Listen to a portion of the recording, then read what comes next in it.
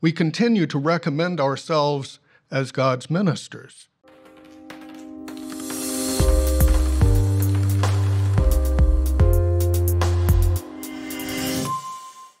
Sorry for the long break, folks.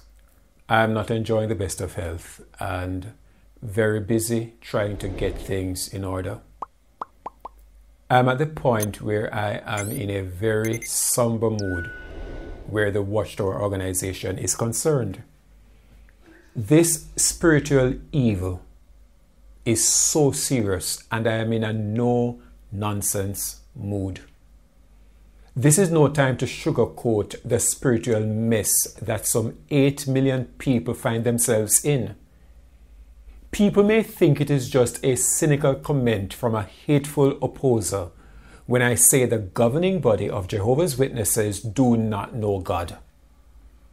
Here is Kenneth Cook proving the point once again that they are just spiritually empty, egotistical men drunk on power and on the outrageously blasphemous lie that God has complete trust in them, telling the outrageously blasphemous lie that Jesus appointed them in 1919 and the utterly disgusting lie that Jesus commanded that you trust them, telling those lies to an enormously gullible people too lazy to open the scriptures to see if that claim is remotely true.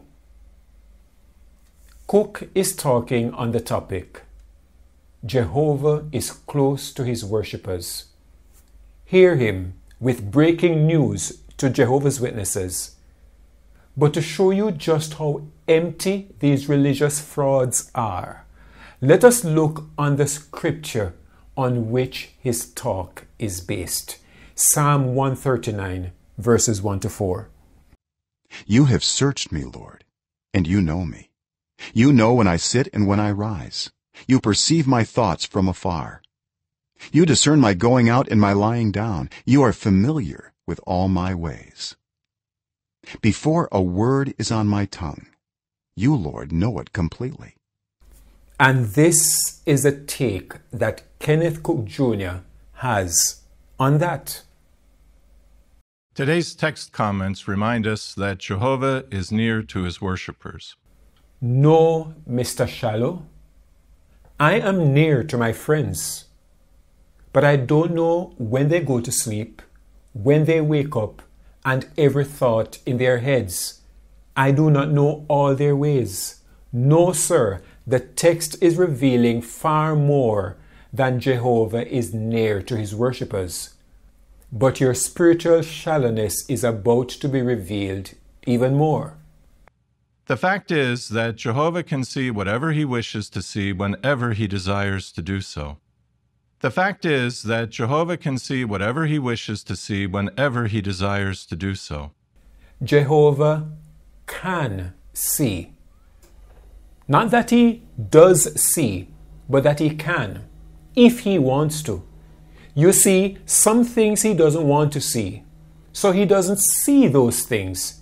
He doesn't know about those things because he is not paying attention to those things, is what Cook is suggesting. He is selective about what he sees.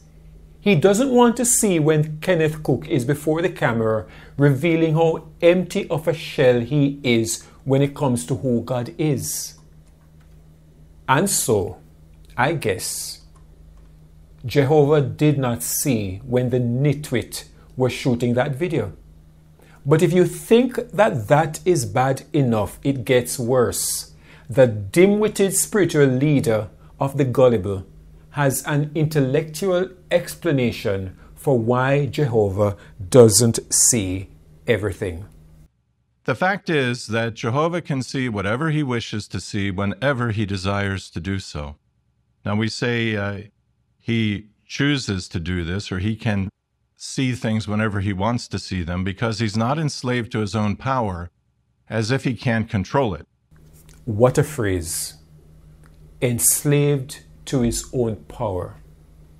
Enslaved, trapped, cornered, helpless. God is not enslaved to his own power, but God cannot not be God. He cannot not be omnipotent and omnipresent. It is not that he is entrapped. It is who he is. God is not enslaved to love. Love is simply who he is. He is not enslaved to mercy. Merciful is who God is. That's his character because he is God. Where do these goons come from? Believe it or not, it gets worse. The scriptures tell us that sometimes he uses angels to report to him about certain matters. Have mercy on Jehovah's Witnesses, O God. Have mercy. These people are in a mess. Their poor little Jehovah doesn't want to see some things, so he turns his attention away from them. But somehow he is still interested to know what is going on. So he sends angels to look at the things he doesn't want to look at and come back with a report. So some of the things he knows them directly. But he chose to get other information secondhand. The governing body does not recognize that God does not treat his angels or us as human beings as robots. He doesn't just reveal things to us and tell us to take it from him without allowing us to see for ourselves. God could have told Moses that there were giants in the land of Canaan, but he allowed Moses to send spies to come back with a report. God is not just telling his angels that there is good and evil on planet Earth, but allow them to see for themselves and tell him what they see. When you read the first chapter of the book of Job, where the angels were reporting to God, it was not on what he does not know, but what they have discovered. In his conversation with the devil, for example, when God asked, "Have you considered my servant Job?" God was telling the devil what he knows about Job. God does not need angels to report to him about what is going on because, get this, Kenneth Cook, he is omnipresent, meaning everywhere, and omnipotent, meaning he knows everything. And if you do not know that about God, you do not know God. What is amazing is that the psalmist in Psalm 139 is telling the nitwit that God sees and knows everything, yet the nitwit is telling Jehovah's Witnesses utter rubbish. But what else can Kenneth Cook do when he does not know God?